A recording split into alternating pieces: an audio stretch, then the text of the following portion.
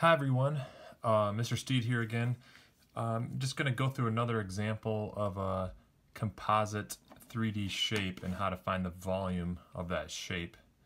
So our example is going to be something involving an ice cream cone.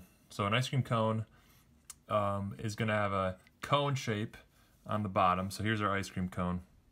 And we want to figure out the volume of ice cream that we're eating.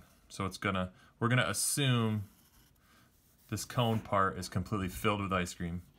All right, so here's our cone, and then on top we have a scoop of ice cream. Okay, so what we have here is basically a cone and half of a sphere. All right, so we're gonna say the height of the cone without the ice cream, we'll say is, I don't know, 10 centimeters. That seems about right. And then we'll say the radius of the cone, which happens to also be the radius of the sphere, we'll say is, let's say, that seems a little big, let's say 3 centimeters. Not sure if these dimensions make sense, but we're just going to go with it. So this, believe it or not, is all the information we'll need. We don't really need the height of the sphere because the sphere just has one dimension. It's the radius, or one measurement, I guess. All right, so what we need to do, kind of like we did before, is we want to have our two different volumes. So we'll find the volume of the cone first.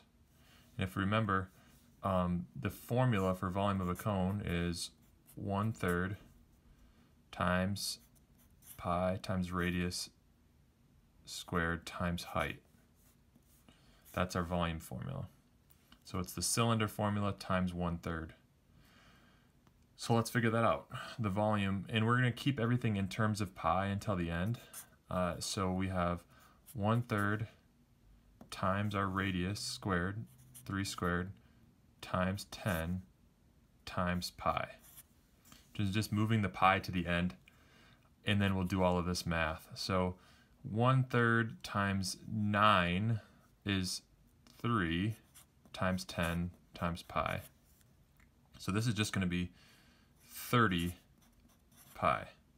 Okay, 9 times 1/3 again is like 9 divided by 3. That's 3 times 10, 30 pi. So that's our cone. So the volume of the cone is 30 pi. Now we need to find the volume of the half of a sphere. So I'll say half sphere. All right, so the volume for an entire sphere, if you remember, is 4/3 pi times radius to the third power.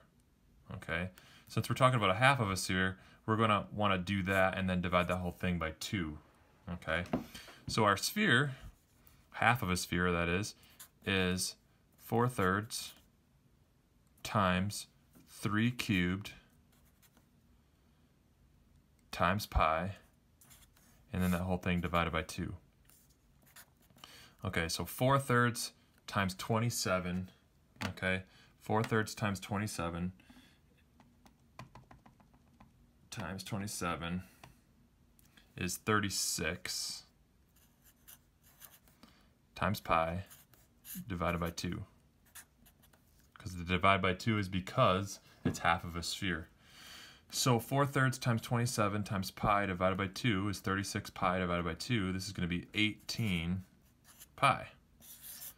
Okay, so now we need to add our 18 to our 30, and that will give us the complete volume. So total volume